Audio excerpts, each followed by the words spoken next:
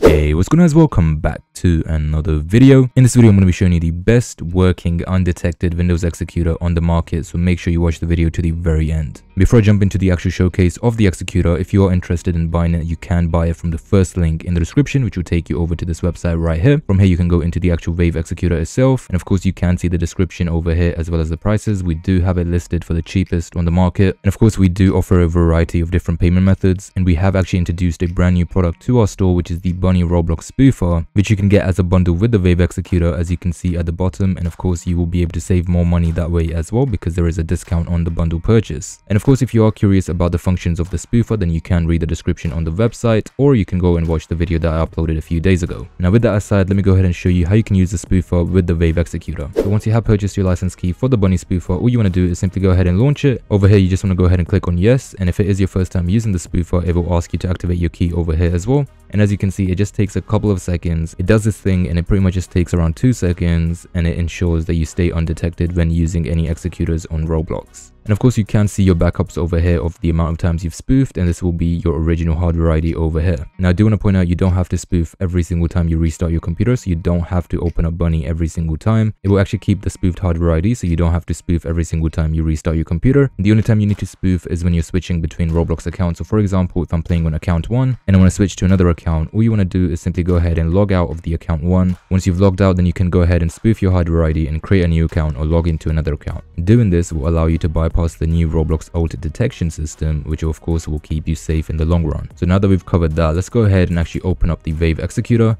Let's go ahead and launch it, and it will take just a couple of seconds. And let me go ahead and just click on the last session, and that has now logged me into the actual executor.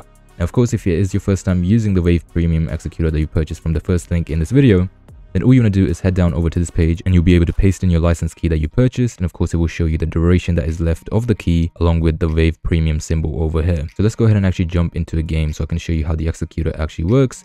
And of course, it does automatically inject, so you don't have to worry about pressing any sort of inject button or anything like that. It will automatically inject as soon as you open Roblox, as you can see, just like that. Let me go ahead and grab a script over here as well. Let's go ahead and paste it into the executor and wait for the game to load. Let's go ahead and close out of that. And now that we've fully loaded into the game, all you want to do is simply paste any script. And of course, this will work on any Roblox game. All you need to do is just find a script for any game that you want and go ahead and paste it into your executor and click the execute button, and that will execute the script just like that. And of course, we can go ahead and do anything we want with the script.